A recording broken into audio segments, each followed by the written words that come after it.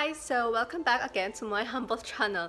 So, naisip ko po na while I'm doing like the YouTube video, why not like share something like about me on my YouTube, okay? So, there's like some things are like, first, I'm a Zamboangueña, so that's why like on my videos, I usually say like buenos dias is also like good day. So, the Zamboanga iyo estaba takedayo na tetuan, so mga bonita gayta mga tetuan. De joke lang. So, amokel tenebes olvidega cho tenebes el mga ondo chabacano, pero syempre el mi corazon de Zamboanga gayot. So, I started working abroad when I was like 23. Yeah, so sinasabi ng iba na super bata pa. I do not know, like maybe it's already God's plan that I have to be here.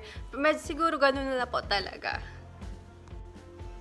I failed the German language exam for 3 times. Yeah, it is true, and I will never be ashamed of it. I do not know, like I was considered to be like one of the best students when I was like learning German language.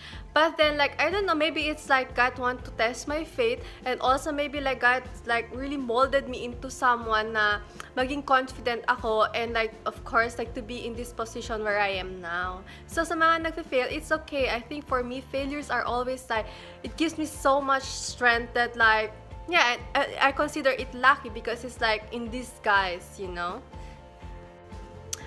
I am 160 centimeter height. So, maliit lang po ako. And then, I weigh like 47 kilos. So, 46, 47. It's not that I'm doing diet or whatever. Siguro nasa genes na po talaga na kahit gano'n pa ako kakain, ganun na talaga. I work as a cleaning lady. Yeah, and I'm very proud of it. So during like my first year in Germany, I got the opportunity to have like a sideline. So yeah, a side job. So like it was referred by a friend, hello Sarah. And then like I worked for that family for I think like almost 8 months. It's like ano lang po, it was very nice experience. So parang tatay at anak lang siya, tapos parang yung tatay na nung nag-work. So of course, syempre matanda ano, diba? And then like I'm cleaning there, I'm helping them, and then like of course they're like German family. So like I'm cleaning them, I'm helping. So yes po, so syempre hindi ako naglalaba kasi may washing machine naman, but I am ironing. So nagpa-plancha, tapos naglilinis, and then by there I learned their culture as well at the same time. Syempre ang linis na po ng bahay, no?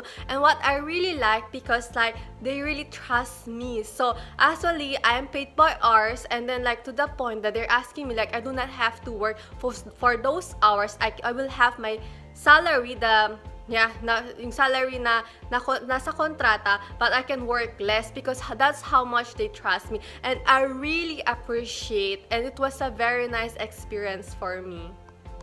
Also, as you could see on some of my videos, I really like to paint. So, hindi pa ako na painter talaga. So, I just like learn it by myself. So, self-taught po siya. So, I'm just like trying and then like looking for tutorials on YouTube videos. So, you could also try doing it. And lastly, I'm not single. So, I have a boyfriend. I have a very kind, smart, loving boyfriend. And thank you for watching. So, now you know a little bit about me.